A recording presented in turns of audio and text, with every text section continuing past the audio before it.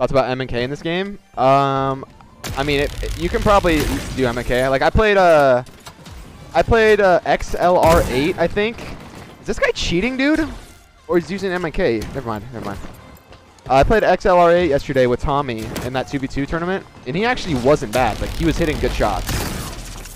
So like I think you can easily play on it. Do I think like you can go pro on it? Like that's a different question. I think in the pro category for this game, controller is highly advantageous. I feel like it is.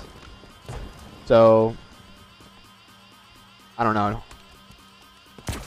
I just don't see controller. I just don't see M&K ever beating controller like in Halo. But I still think you can use it.